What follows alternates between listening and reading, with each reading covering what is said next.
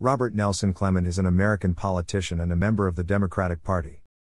He served in the United States House of Representatives from 1988 until 2003, when he retired to run for the United States Senate.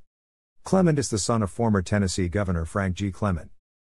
During his father's third run for governor in 1962, he joined his father on the campaign trail, often making speeches when his father developed throat trouble. Clement graduated from Hillsborough High School in Nashville. He went on to attend the University of Tennessee, graduating in 1967. He served in the National Guard from 1969 to 1971 and also served in the reserves until 2001, retiring as a colonel. Clement considered buying a telephone company while he was studying at the University of Tennessee, but his father would not lend him the money. He gained knowledge about the Tennessee Public Service Commission, which regulated phone companies and other utilities. Clement wanted to work for the commission's staff. In 1972, Clement ran against Hammond Fowler in the Democratic primary for the incumbent seat and won. He won by a 3-1 margin, which was the most lopsided defeat of a statewide incumbent in Tennessee history. He went on to win against Republican nominee Tom Garland in the general election in what was otherwise largely a good year for Republican candidates in Tennessee. The youngest person ever elected to statewide office in Tennessee history. In 1978, Clement ran for the Democratic nomination for governor. He ran second in the primary, narrowly behind Knoxville banker Jake Butcher, who had finished second in the Democratic gubernatorial primary 4 years previously. In 1979, President Jimmy Carter tapped him for an unexpired term on the board of directors of the Tennessee Valley Authority. He tried to stop the overbuilding of nuclear reactors in the TVA service area, later telling the Tennessean that the agency was trying to pay for the projects by raising rates when there was plenty of power available. He stepped down in 1981. In 1982, Clement announced his candidacy for the 7th Congressional District, his family's home district. The seat was being vacated by 5-term incumbent Republican Robin Beard, who was leaving it to run against Senator Jim Sasser, and had been renumbered from the 6th in redistricting. Clement won the Democratic nomination, but lost the general election to Don Sundquist, a businessman from Memphis who would later become a 2-term governor. It was the first time that a Democrat had come within single digits in the 7th District and its predecessor since it fell into Republican hands in 1972. Clement said years later that he'd made a mistake by trying to run the same kind of campaign that his father had in his glory days. Temporarily out of politics, Clement remained active in Democratic circles. He also had a large network of contacts through his ongoing service in the National Guard. In 1983, Clement became president of Cumberland University, a struggling private junior college in Lebanon, 30 miles east of Nashville. Cumberland had once been one of the most prestigious universities in the South, but had fallen upon hard times, never fully recovering from the Great Depression and the widespread availability of lower-cost public higher education after World War II. The nadir probably occurred when it was forced, for financial reasons, to sell its once renowned law school to what is now Samford University in Birmingham and downgrade to a junior college. During Clement's tenure, the school regained 4-year college status, and shortly later, full university status.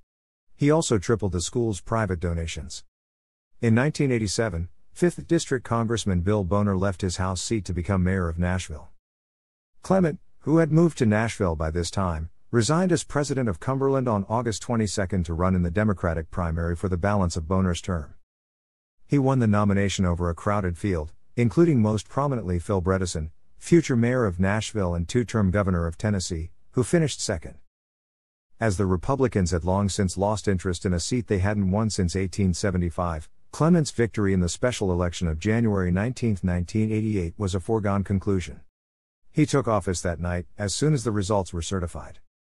He was unopposed for a full term in November, even as George H.W. Bush became only the second Republican to carry Nashville in a presidential election. He was re-elected 6 times with no substantial opposition. Despite representing one of the most Democratic districts in the country, Clement had a reputation for working across party lines. This nonpartisan style dated back to his first campaign for the Public Service Commission.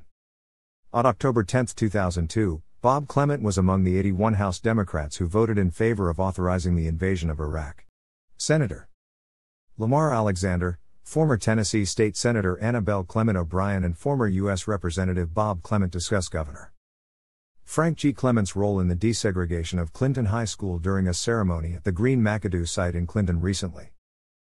In 2002, When Republican Senator Fred Thompson stated that he had changed his mind regarding his previous announcement that he would run for a second full term, Clement entered the Democratic primary for Thompson's seat. He won the nomination easily, but was defeated in the November general election by former Governor Lamar Alexander. Clement was succeeded in the House by former Congressman Jim Cooper, who is also a son of a former Tennessee governor. On February 15, 2006, Clement formed an exploratory committee for a possible run for mayor of metropolitan Nashville/Davidson County in 2007. His supporters launched a campaign website well before his official announcement. Clement finished second in a crowded field including 5 major candidates, where the top 3 candidates finished only a few hundred votes apart. Clement faced former metropolitan Nashville/Davidson County Law Department Director Carl Dean in a runoff election on September 11, 2007. Clement lost the election to Dean by a 52% to 48% margin. Clement stated after the results were tallied that he had no plans to run for public office in the future. Clement is married to the former Mary Carson of Nashville. Mary has 2 sons, Greg Cruz and Jeff Cruz. They have 2 daughters, Elizabeth and Rachel. Clement currently works as a realtor in Nashville and serves on the board of directors of the Clement Railroad Hotel Museum in Dixon, Tennessee.